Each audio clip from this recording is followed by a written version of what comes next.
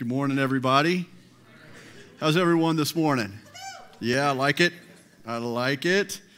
You know, this morning we're going to be in Mark chapter 12 again. We're going to be continuing our study of that, verses 18 through 27. If you want to go ahead and start turning there. It's in page 848 in your Pew Bible. If you didn't bring one with, you can take a look at that. You know, this morning as we continue this assault that Jesus is enduring, I wanted to kind of talk a little bit and just bring to remembrance some of the things that we've studied. If you remember correctly, at the beginning of the Gospel of Mark, Jesus, at the beginning of his public ministry, was taken by the Spirit out into the wilderness, and Satan himself started to test him and to tempt him. You remember that, you know, where he took him out there and he showed him all kinds of stuff. And if you recall, Jesus, the way in which Jesus combated that was with Scripture. You know, when Satan said, "Hey, I've got all of all of these cities, all of these things. You know, if you just kneel down and worship me, I'll just give them all to you." And Jesus says, "No, the Word says, I will worship the Lord my God and only Him." When he started talking about, hey, you know, fix yourself something to eat, just go back and read it. It's unbelievable. And then we've had the scribes, the Pharisees coming up, testing him, testing his authority, testing all kinds of stuff. Here recently, he's come back to Jerusalem, you know, and we know why. We know why he's come back to die. He's come back to put a final blow to Satan's only position of power, which was death, that he had left, and he came back to do that. But before he did that, he had to confront the religious leaders. He had to confront them, and he'd been preparing his disciples, letting them know that, hey, you know, I'm going to go there, and this is what's going to happen. And if you remember when he was teaching them, okay, now listen, I want you to know how you're supposed to lead. You don't lead as a tyrant leads. You lead as a servant leads. And I believe that one of the reasons why he did that wasn't just because we could learn, but because he was about to assassinate, if you will. He was about to annihilate the Jewish leadership, the religious leaders. They were going to be exposed for what they were and who they were. And today we're going to be picking that up again because, you know, last week Tom taught how they tried to get him, the Pharisees tried to get him with taxes and getting him and trapping him that way. And then this week, we're going to be talking about the Sadducees. It's another group of the Sanhedrin. Do y'all recall? The Sanhedrin was one of the most powerful religious organizations in this area. So Jesus, again, just as a reminder, he's in front of the most powerful people in the most influential place, the temple. And this is where these folks decide that they're going to tag team. Y'all know y'all know how tag teams work, right? You know, it's this where you know, like relays, you know, where somebody's running and they tag, all that kind of stuff. You know, when I've done some training in the martial arts, and a lot of times when you're getting ready for something, they call it, you know, monkey in the middle, where you get stuck in the middle of the mat and then they just jump on you and they just one right after another. And the whole goal is for you to learn, but to beat you down and all this other kinds of stuff. Well, this is, think about this. I mean, you know, you talk about the level of deception that Satan has, the power he has to deceive. He's got these religious leaders thinking that if they tag team Jesus somehow or another, they're going to trap him. Somehow or another, they're going to make him crack under the pressure, or they're going to find some flaw in his theology. You know, and Jesus, he's like, well, you just ain't got it. You just ain't got it. You can bring it. Well, I want to read starting in verse 18, the Sadducees here, when they come up. And he says, "And the Sadducees came to him, who say that there is no resurrection. And they asked him a question, saying, 'Teacher, Moses wrote for us that if a man's brother dies and leaves a wife, but leaves no child, the man must take the widow and raise up offspring for his brother. There were 7 brothers. The first took a wife, and then he died, left no offspring. And the second took her and died, leaving no offspring. And the third likewise. And the 7 left no offspring. Last of all, the woman also died. In the resurrection, when they rise again, whose wife will she be? For the seven had her as wife. Jesus said to them, Is this not the reason you are wrong? Because you know neither the Scriptures nor the power of God? For when they rise from the dead, they neither marry nor are given in marriage, but are like angels in heaven. And as for the dead being raised, have you not read in the book of Moses, in the passage about the bush, how God spoke to him, saying, I am the God of Abraham and the God of Isaac and the God of Jacob. He is not the God of the dead, but of the living. You are quite wrong. As you let that passage kind of settle in, the songs, the worship team does such a great job, and there were some phrases that stood out to me. Sweetly broken. It's somewhat of a paradoxical statement, isn't it? Sweetly broken. In awe of the cross. I love Jesus. I belong to him. These are all statements that as Christians we've heard, we've probably said, but do we live it?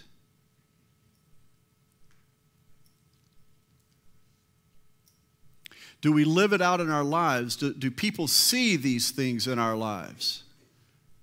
How is the world outside of Bayside, outside of this room right here, learning what it means to be sweetly broken? Oh, they know what it means to be broken. Suicide is rampant. Addictions are crazy going on. I mean, the people know what it means to be broken, but do they know what it means to be sweetly broken? What does it mean to be in awe of the cross?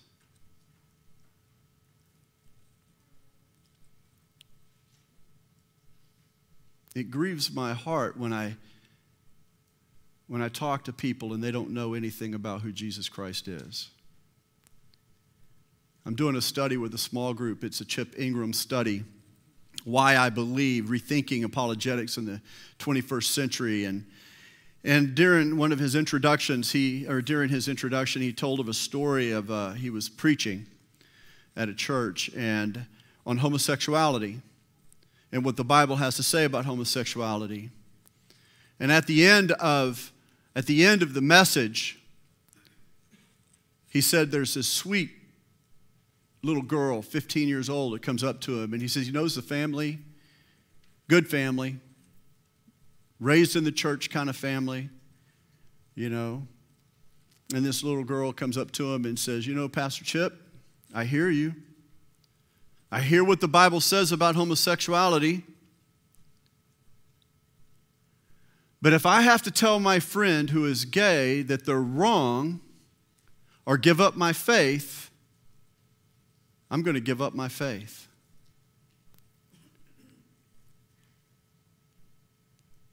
That's a pretty heavy statement. That's a pretty heavy statement that a young 15-year-old girl would come up and say. You can't even imagine it, can you? Sweet, sincere. It's obvious that she didn't understand Scripture or the power of God. She didn't know what it meant that I'm going to love Jesus above all things, and that the relationship with her friend didn't have to end.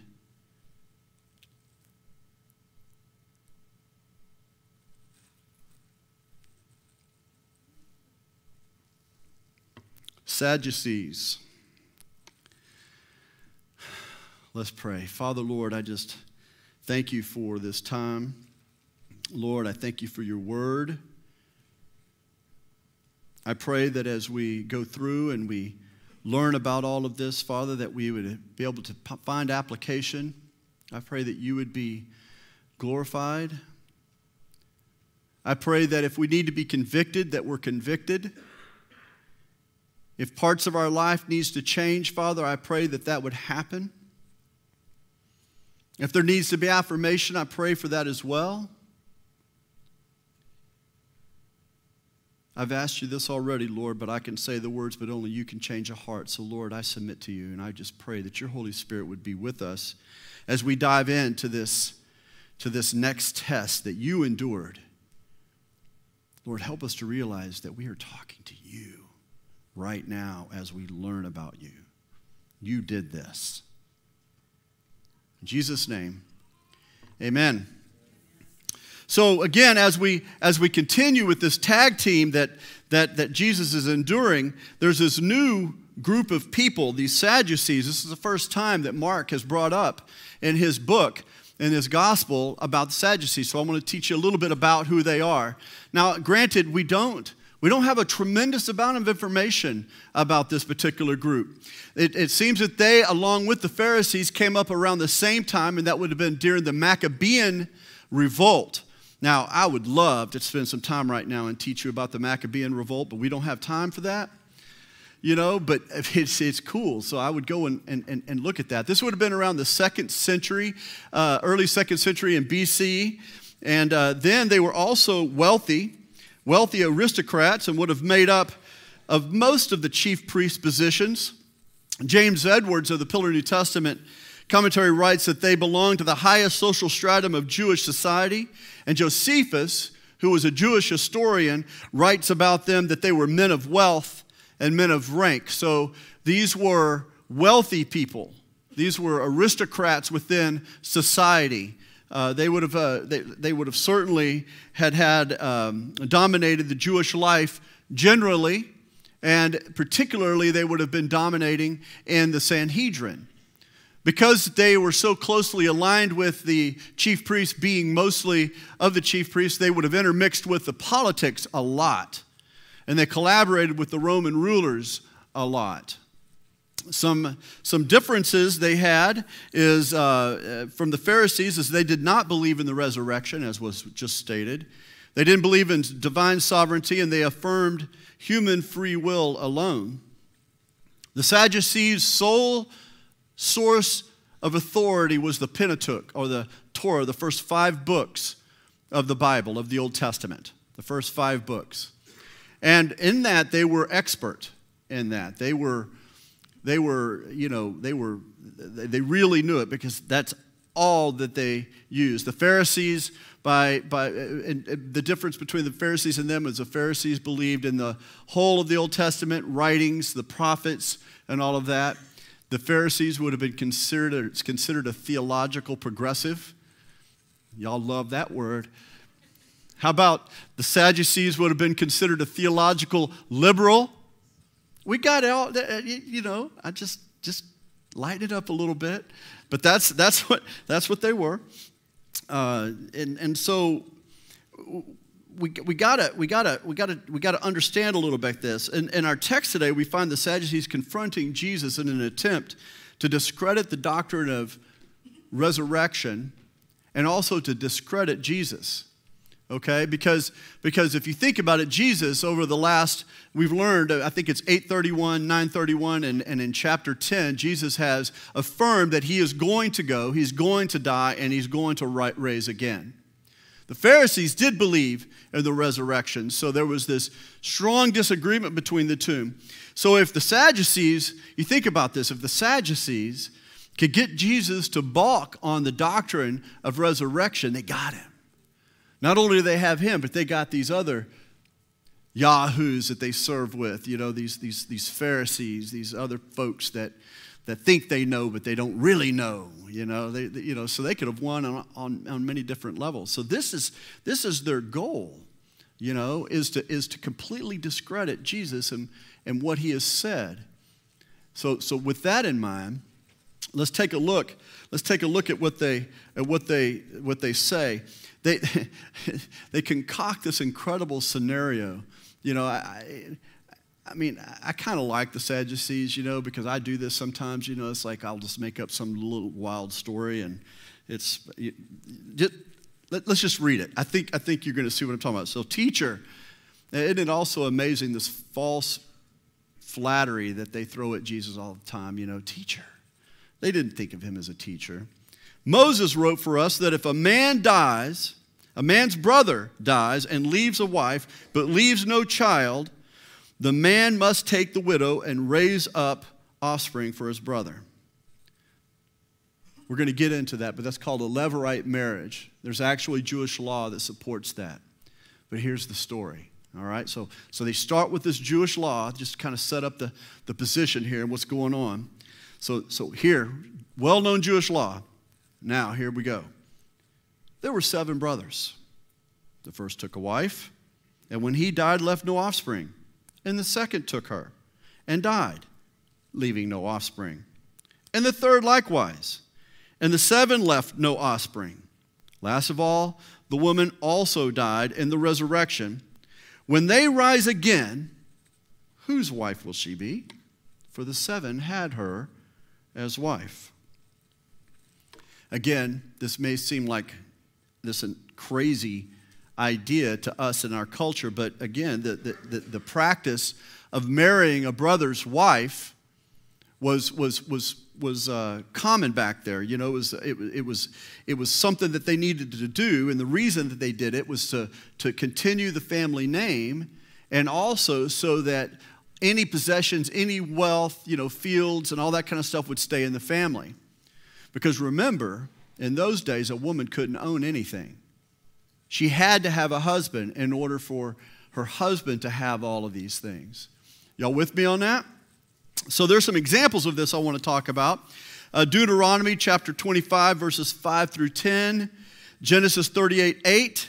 And then in Ruth, y'all know the story of Ruth and Boaz, where Ruth and Naomi came over there, and Ruth ended up getting married to Boaz. He was the near kinsman. Y'all know the story? Y'all know what I'm talking about? That would have been a Levirate marriage. By the way, Levirate comes from the word lever, which is Latin for brother's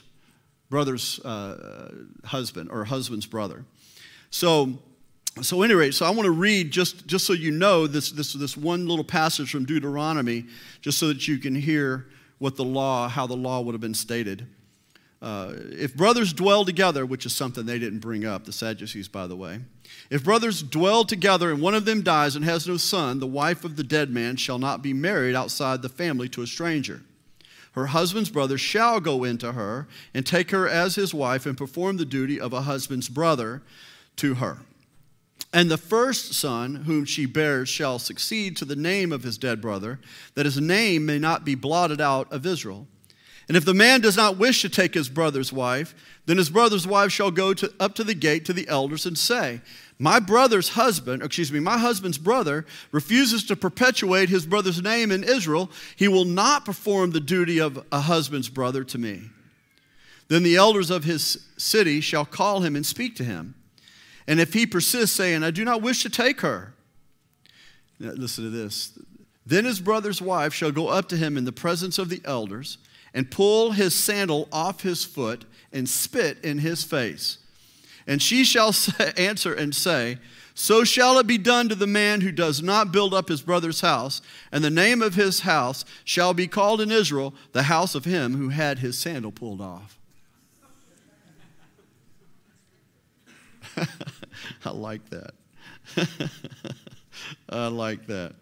So so when these folks come up to him and they started talking about this, there was something that was serious, but they came up with this really weird thing, all 7 folks and all of that. Well, so Jesus, again, when we look at what Jesus does here, in good rabbinical style, Jesus used as a counter question to answer. Have y'all noticed that? That they come up and they ask him a question. He goes, I'll ask you a question.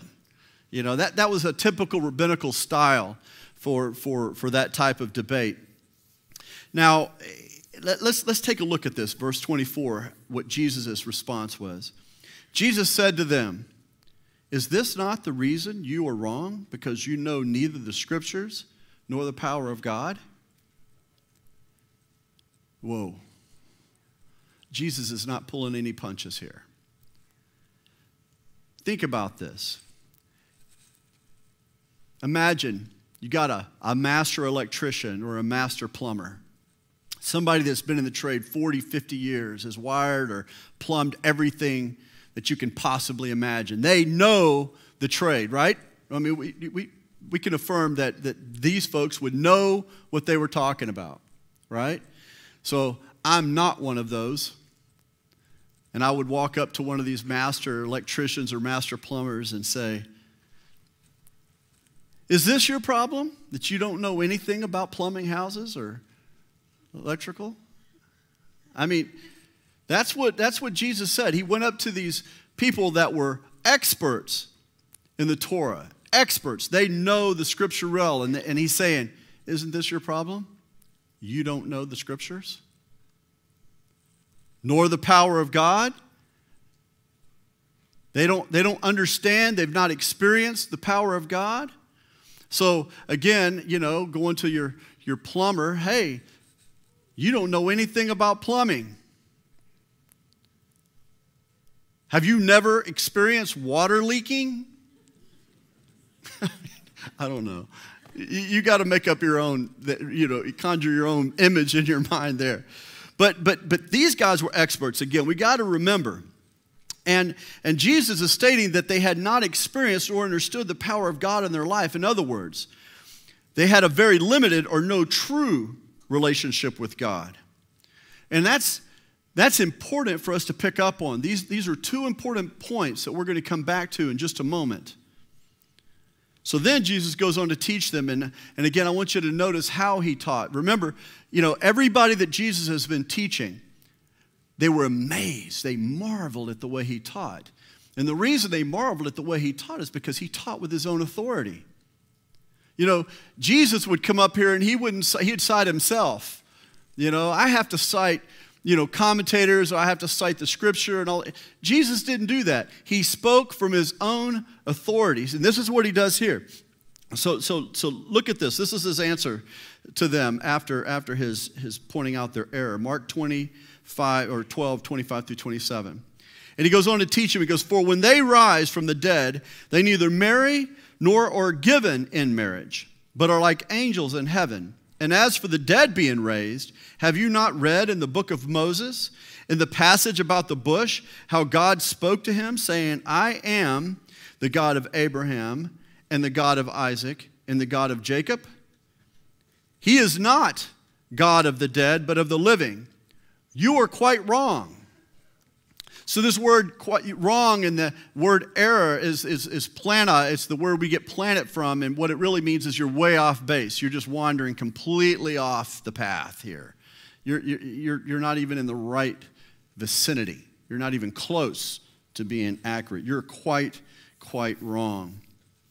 And if you also notice, pick up that he talked about the book of Moses, which would have been in the Torah. So these guys thought they were going to trap Jesus, and here's Jesus. It's like, okay, is your problem that you just don't know Scripture, know the power of God?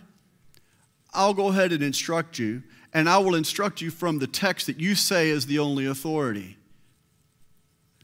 Genius. I mean, you just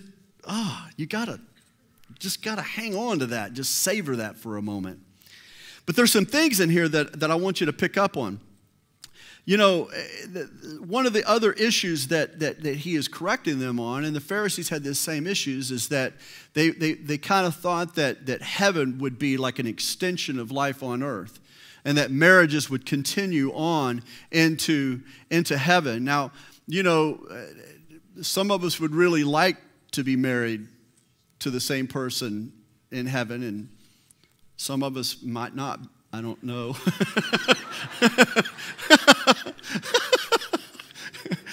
But nevertheless, we won't be married in heaven. That doesn't mean that we won't have a relationship. I don't really know how all that plays out, but I know that we'll be able to, see one another. We'll be able to interact with one another. Again, how exactly that plays out, Scripture tells us that we really have absolutely no idea what it's going to be like up there, except that there's going to be no tears, no sorrow, no pain, no sin. That right there is like, well, heaven. Wouldn't that be good? So he's telling them that, and that wouldn't have made some of the other Jewish leaders happy, because he kind of is debunking some of their error as well. James Edwards writes it this way. He says, here Jesus is stating that one error that they have in their challenge is the wrong assumption that heaven will be an extension of life on earth. Another statement from the same commentator is the resurrected life is not a prolonged earthly life, but a life in an entirely new dimension. You can look at 1 Corinthians chapter 15, verses 40 through 44, if you want to take a look at that at some time. Now, again, Jesus hits them with this text from the Torah by using a quote from Genesis chapter 3, verse 6. So I want to explore that just a little bit because it's important for us to pick up on this. So he says here in verse 26, he says, as for the dead being raised, have you not read in the book of Moses, in the passage about the bush, how God spoke to him, saying, I am the God of Abraham and the God of Isaac and the God of Jacob. In Genesis 3, this is where we find Moses encountering the burning bush episode. Y'all know about the burning bush episode where he goes up on Mount Sinai and God is calling Moses that he's, to go out there and free the slaves, that's in Egypt. And Moses is having all kinds of trouble up there too with it. He's like, who am I to do this? Who am I to go? And then this unbelievable statement of I am. You tell him I am sent you. What genius again. Because us humans, we would try to make something up. Jesus is like, no, man, God's like, I am what you need. I am all that you need. And no matter what you come up with, I am the source of everything. I am. I am. What a statement. But when Jesus is talking about this and on the burning bush, note the way in which God talks about this, the present tense. He goes, I am the God of Abraham. I am the God of Jacob. I am, he's implying here that these folks are still alive. They're still alive. They had to have been resurrected because these folks had been dead for a long time at this point. It's pretty exciting. It's pretty exciting when you think about it. This is not something that we pick up on very much. Beale and Carson on this passage. It's a little bit of a lengthy quote, but it's too good.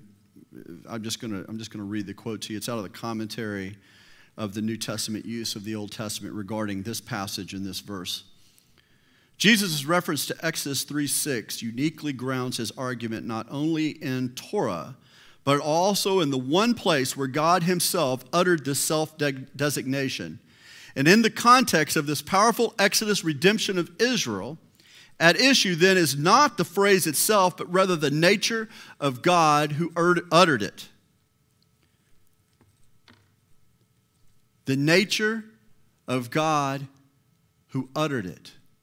When Jesus was challenging these Sadducees, not only was he saying you don't understand Scripture, but you haven't experienced the nature of the power of God. You don't understand who this is. We've got to start getting glimpses in our life and living this out of who he is. They go on to write this. And in the context of Exodus 3, this means the character and power of the self-sustaining I am. Hear this. Who is the source of creation's order and life, the pinnacle of which is humanity made in his image. I'm going to read that again. In the context of Exodus 3, this means the character and power of the self-sustaining I am. God didn't need anything else to create this world. God doesn't need anything else to send his son down to die for you on the cross. He is the I am, who is the source of creation's order and life. He is the source. Jesus is the one by whom all things were made for, and through all things were made, and by him all things are being held together. This is who he is. This is who he is. And every human being that ever walked this earth, and sometimes this is hard to reconcile, has been made in the image of God. And because of that, every single solitary human being on the earth has the right through what God did to be treated with dignity and respect. I think we could use a little bit of that in this world. What do you think? How social is social media? Man, you say the wrong thing there. Ooh, you need to go to ER, and Joe's going to have to come in like 10 wounds because you're just going to get tore up. You know, have a different political point of view. Bring up that you're a Christian. Stand up for your faith in the workplace. See what happens.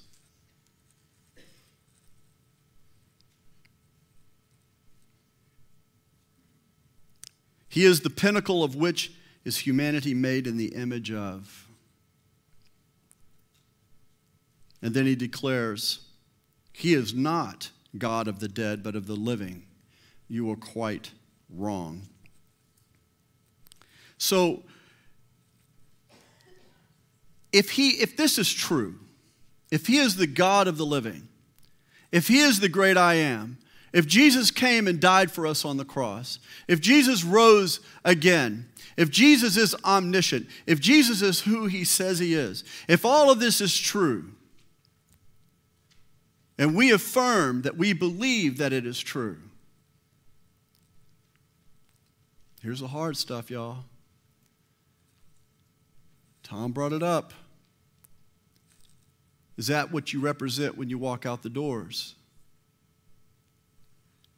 You know, the idea of being holy, sanctified, that means to be set apart. Joe talked about this. In the first century church, the thing that drew people there was the differences that they saw. It was the differences. Women came by groves because they saw a difference in the dignity that they were treated as opposed to the way culture treated them. People came in droves because they saw the love that was being shared within these communities. It was Christians that stayed when we had all of these major plagues, when everybody else was fleeing. It was Christians that stayed to the detriment of their own life at times to help nurse people through in the name of the Lord Jesus Christ, demonstrating his compassion. You know, if you're going to stay in a plague because you feel that God is calling you to do that, you better have some pretty strong beliefs. You better have some strong beliefs. So we can see, again, from this interaction, that Jesus once again wins the challenge against the leading religious authorities, demonstrating his sovereign authority. That's another thing that we have. I'm talking about a people group now, all of us, me included, this idea of sovereignty. You know, I want Jesus to be in charge until I want to be in charge. You know, I want to do it God's way until it conflicts with the way I think I should do it. If y'all can identify, I hope you're hearing me. But let's go back. Let's go back to verse 24 because I think that in all of this, this is where we really need to lock in. This is where we really need to lock in, right here. Because this was the error that he called out to the Sadducees. Jesus said to them, verse 24, "Is this not the reason you are wrong? Because you know neither the Scriptures nor the power of God."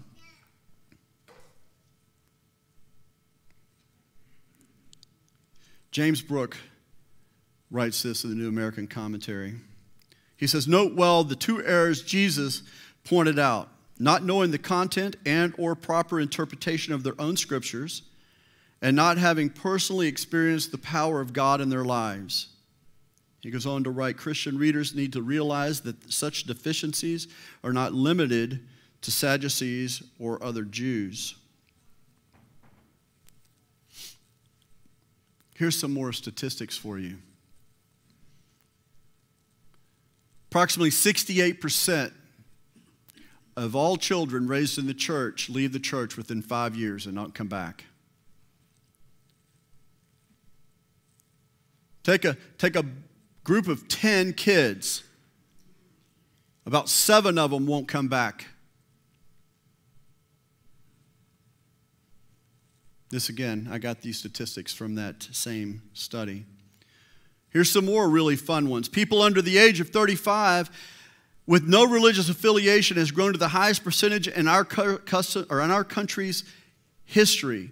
25 to 30% of those in our country under the age of 35 have no religious affiliation whatsoever. Chip Ingram brings up Generation Z, this current generation coming up right now. What's going to happen to them if 30% have no idea anything about Christ at all? Well, it gets much rosier. So I'm going to read some more of this.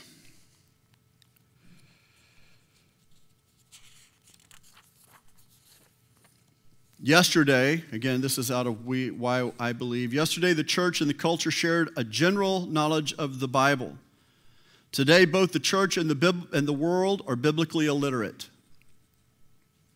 Yesterday, committed Christian men or women were admired. Today, committed Christian men or women have been called dangerous. Yesterday, we could begin with the truth and then express grace. Today, we must begin with grace in order to share truth. Yesterday, the moral climate and the values of major institutions like education, medicine, and the media reinforced our values, our Christian worldview. Today, the moral climate of major institutions challenge and ridicule our faith. The reality is that Christianity has become so marginalized in our country that no one even bothers to consider whether or not they're going to offend a Christian. Because the church, they don't care. They don't care. They don't know. They don't understand. They haven't been taught. People that walk, look, you know,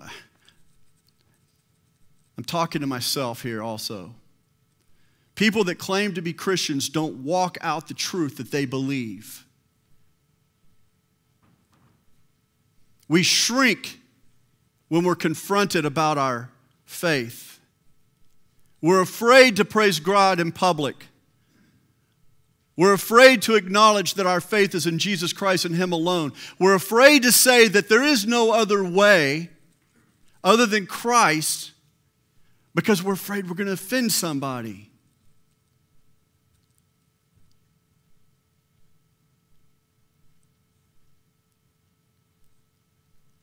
Not everybody's afraid. Praise God.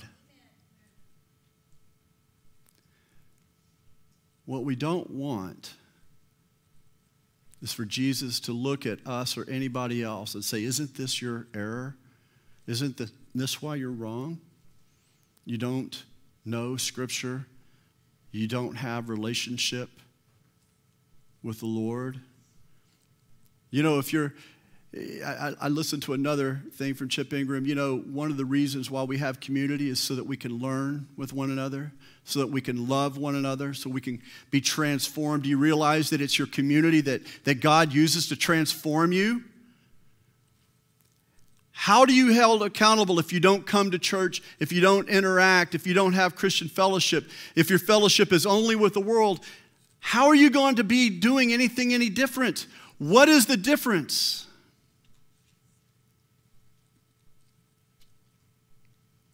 That young girl, the team can start coming up, that young girl that Chip Ingram was talking about. I'm just going to satisfy my own concern in this and just say she just didn't understand what she was saying. But what a statement that before I'm going to offend my friend, I'm going to deny Christ. Before I take a stand in love, you don't have to lose relationship over this. You can take a stand in love. You can be compassionate. I would rather go to hell than do that. And I understand. The persecution is mounting in the United States. And don't think it's going to get any better. I read an article from California that the state legislature made a resolution that pastors must embrace the LGBTQ lifestyle.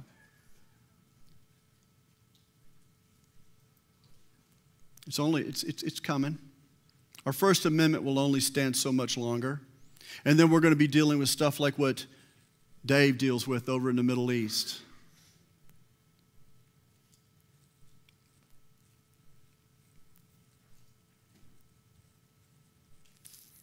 This is true. He that is in you, if you have trusted in Christ, is greater than he is in the world. If God is for you, you don't have to worry about this. You have nothing to fear. I know this is kind of scary. But listen, this is real stuff. This is real. I'm just being real, all right? We all know it. We all look out there. We just had somebody kill themselves and a bunch of kids found them over there in Duluth just the other day. We know it. We live in the real world. We look around. We see it. We see the brokenness. We see the people that are lost. Y'all know I'm telling you the truth on this. I'm not making this up. This isn't just a scare tactic. You know it. You know it. There's one place, not that you're not going to have troubles, but there's only one place that you can go to find true freedom if you're struggling with something. There's only one place that you can find true solace. There's only one place that you can go, and that's in the person of Jesus Christ. There's one person that says if you knock, the door will be opened. If you seek, then you will find. If you ask, it will be given. One person that said, listen, in all this world, probably everybody you meet in some way or another wants something from you. You know what he wants? He just wants you. So much so that he came, and we're studying about right now, he came and he became human. He became his creation. You get this? God came down, became his creation, so he could teach us, so that he could live a life that would be an example for us, so that he could be our high priest, and then so he could die for us. Just let that sink in for a minute. And you know what he said? In order for you to get salvation, in order for you to get eternal life, do you know what he said? Believe in me. He said, it's by grace. It's by grace you are saved. Y'all know what grace is? It's you get something even if you don't deserve it. It's by grace you are saved through faith. Faith is trust. Faith isn't, I got to have everything figured out. I got a problem with that, y'all. I'll be honest. I'm one of those kinds of people, I got to figure it all out. It just drives me crazy and my wife crazy. You know? You know what I got to figure out? That Jesus Christ came and died for me. And then I got to figure out through studying his word and living and being with folks like y'all that hold me accountable, how can I live for him? How can I continue to surrender my life to him? How can I be example to others so that they can come? Let me tell you, there's a big difference between the guy you see up here and the guy that was 30 years ago. And the guy that was 30 years ago wanted to be a good guy. But he didn't have the power to change some of the idiocy, some of the world living that he was in. You know what changed my life? Jesus Christ came in. That's what changes it. And that's what can change your life too. You do not have the power to change on yourself. Only God can do that. Period. You don't need to fix yourself to come to Him. Come to Him and He'll start working you out. He'll start sanctifying you. He'll start changing you from the inside out.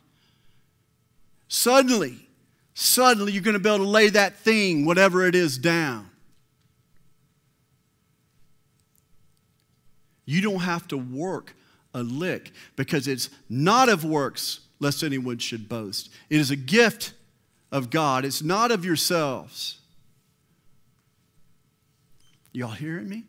Now listen, all of this stuff, all of this bad news stuff that I gave you, all this is just reality, y'all. This is just a life. This is just a world screaming out for Christ. It's just desperate people doing everything they can to be able to make it by. You have the key for them. God is making your appeal, His appeal through you. If you just get a hold of this for a second, you will never in your life ever have to worry about what is my purpose and why am I here. You are here to declare the glory of God. And if you haven't accepted Christ now, let me tell you, you're walking a lonely life. You're walking a lonely life. And all of these people and all of these self-help things and all of the stuff going on there, all of the booze and all of the sex and all of the drugs and all of the other stuff that's promising all of this stuff, all of the workout fads, all of the different cars, all of the clothes and all of that stuff that we're inundated with 24 hours a day, 7 days a week won't give you anything. Nothing but heartache and debt. Jesus Christ can give you life, and not just life, but life more abundant. He wants you to have His joy in you. You hearing what I'm saying? And you don't have to work a lick for this. Now, there's work to do, but not for this. Y'all hearing me? This is good news, y'all. You don't have to be afraid of any of those things that I talked about, but you need to be moved by them. We need to step out there and understand that this is real. It's real. We don't need any other 15-year-old girls out there thinking that to deny Christ is the right move. We're going to sing that song that we sang just a little while ago, that I love Jesus, and I hope that as we get ready to close out here, that we can get a glimpse of what that means.